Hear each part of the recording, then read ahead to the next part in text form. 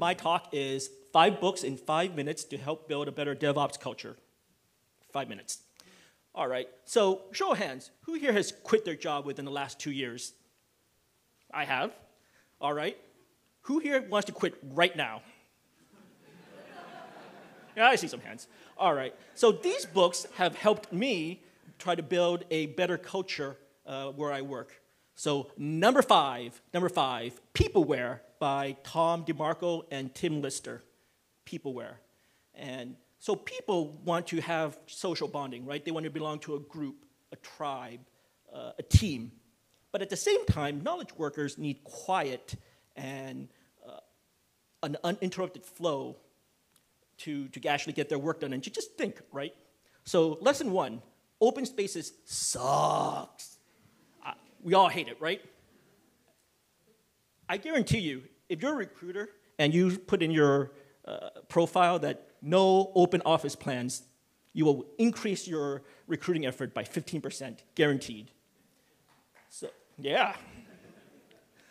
Now, but you do want a communal space. So communal spaces should be voluntary, right? It should be like a lunch table where everyone shares food and socializes and talk, or kind of like a game area where you could just relax with a couch and games. It shouldn't be, forced into an open area, because you can't do anything like that. So number 4 is Drive by Daniel Pink. Drive. So why do we work 40 hours, 50 hours, 60 hours, and try to still bring our best passion and effort to our jobs?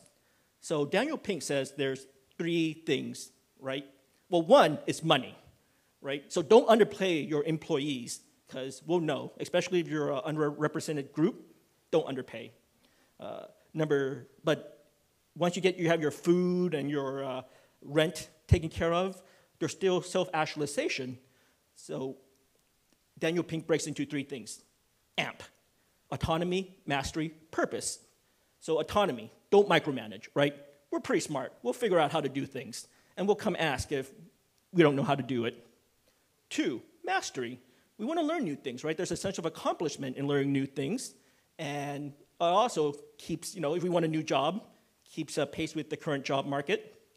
And 3 is purpose. So let's say you have a Jira board that just has 3 tasks, right? At the end of the week, you finish those 3 tasks. Doesn't mean anything, right? You don't get a sense of accomplishment. But if you know why you want to do things, then there's a sense of, okay, completion, and I did something important with my time and not just complete 3 tasks. Now, especially with why, there's another book, number 3, Start With Why by Simon Sinek. Start with why. And he expounds a lot more eloquently about why you have to start with why you're doing something, and that will inspire your team to do the how and the what. Number 2 is 7 Pillars of Servant Leadership by James Sipe and Don Frick.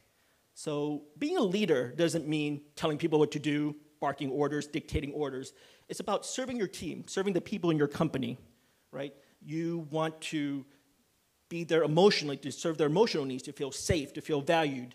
You want to provide the tools and the resources for your team to do whatever they need to do to get their jobs done, right? You don't only want to show the path, but you want to tell why you're doing the path and how you're going to get there.